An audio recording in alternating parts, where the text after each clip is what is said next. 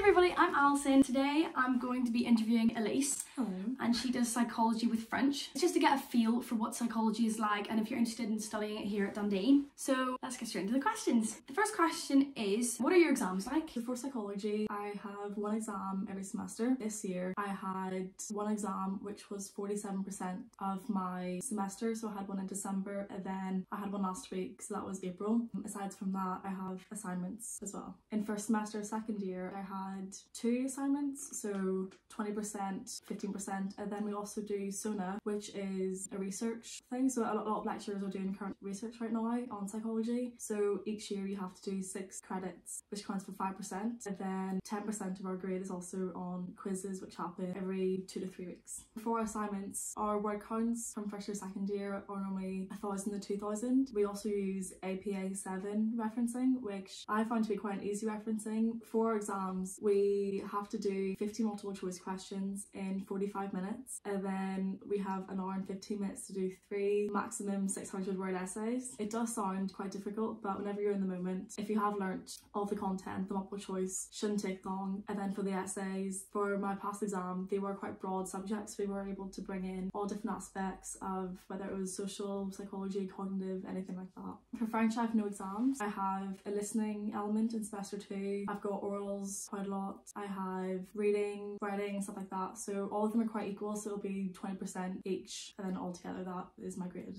How do you prepare for your exams? I'll take notes of lectures and then I'll do flashcards if I can that week or the week after. I use Quizlet as well to do keywords and stuff, key psychologists, and then I just memorise it really, and then I watch the lectures back as well because they're all recorded. How much time would you recommend to devote to your studies? Like, how much time do you devote to studying psychology? We've been told to do 1 to 2 hours per hour of class, so I try to do an hour maybe after class. I'll look back at my lecture, make sure all my notes are up to date. What facilities for studying do you use on Dundee campus? I always use the main library. I have used Scrimmager before, the library in there, but I always sit in the ground floor of the main library. Yeah, so there's 4 floors in the main library as well. There's a mix of study sections. There's like the quiet section, there's the group study section, there's the silent section, there's the law library. There's lots of different sections and you can just go to whatever suits your studying. There's also rooms you can book, and there's big bookshelves in the library with all these different resources that you can use. There's computers and a cafe nearby, the Lara bar, things like that. So everything you really need is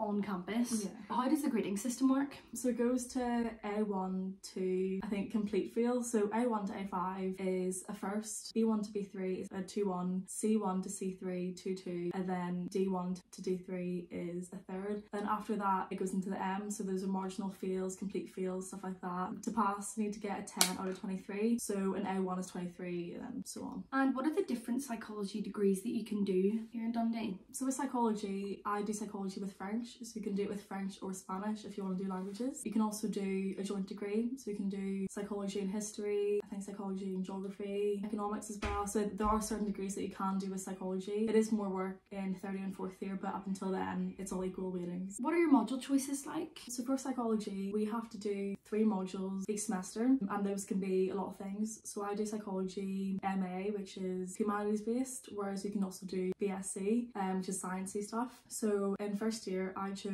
obviously psychology, French, and then 2 humanities, like as well as that, all of first year. So I did human features, making memories, and then this year I did the same. I chose humanities, so I had a gender course and then an American culture course. My friend Bonnie, for example, she does psychology, economics, and she's doing an internship module right now. In 4th year you choose whatever modules you want, so there's different aspects of it. So you can do biological psychology, social psychology, psychology based on kids and stuff, like development. You do sports psychology, so there are a lot of options in 4th year to narrow down what you want to go into. What is your timetable like, and how many classes do you have per week, and what are the hours like? For psychology, I've got 4 hours a week. I've got 3 lectures and then 1 workshop. So the workshops, whenever you do like your research skills and stuff like that, so you'll be focusing on the more sciencey side of psychology, looking at different studies and how to use SPSS, which is a stats program. For French, again, 4 hours all in person, and then I've got 3 to 4 hours for the other module as well.